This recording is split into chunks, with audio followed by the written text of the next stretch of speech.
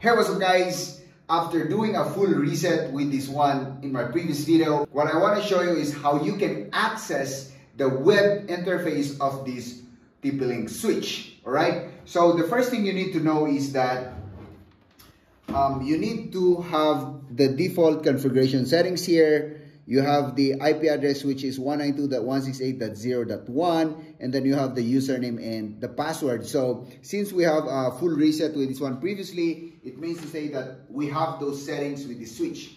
Now always remember guys that switches have their DHCP server turned off by default. So the thing we need to do is of course plug it to our computer, which is we have this network cable going to any port of the switch, and of course make sure that it is connected to the port of your computer or your laptop. So jump into the computer and try to access the web interface of this switch. Let's go. Okay, so if you're in your computer right away, you can go ahead to whatever connection you have. So for me, I'm connected with internet with Wi-Fi, but that doesn't matter, okay? So you go ahead and right click here. You can go to network and internet settings. I'm using Windows 11, so I don't know what version you're using, but you need to make sure that you can go to that network and internet settings. You see Wi-Fi, I have Ethernet. So double click on Ethernet because we plug it via Ethernet. And you can see that DHCP here is enabled, right? So if you're still having trouble with this one, since I'm using Windows 11, you can also go to your command prompt here.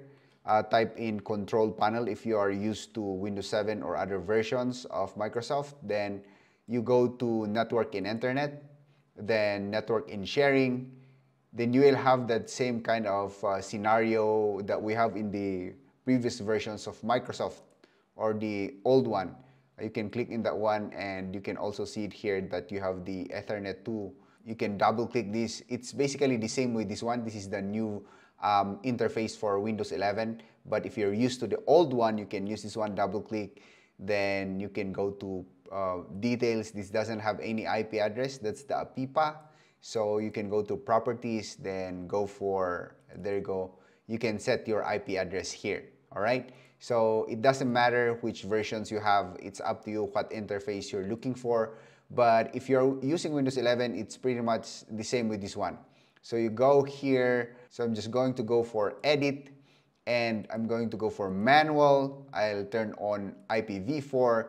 Then of course, what will be the IP address of this network interface, all right? So I'm just going to go for, since the switch is 192.168.0.1, I'll just go ahead and 192.168.0.2. So the subnet mask could be 255.255.255.0.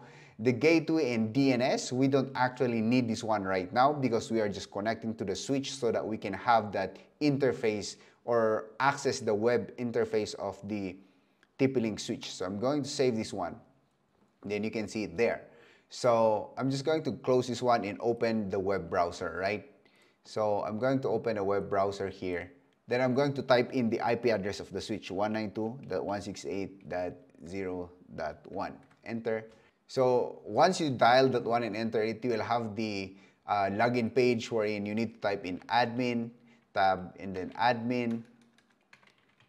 Okay, and then we logged in, and this is the the web interface of that, where you can configure all the things that you need from everything. And of course, for me, I want to configure VLAN, but this will be in another video. So just for me to show you that you can access the web interface very easily. And you can also see the ports that are active and which we connected our port, which is number 2. Alright, so anyways, that is for today's video for this web interface of a TP-Link JetStream Layer 2 Manageable Switch. Alright, so see you in the next video guys. And if you like more videos here, don't forget to like this video and of course hit the subscribe button for more videos. See ya!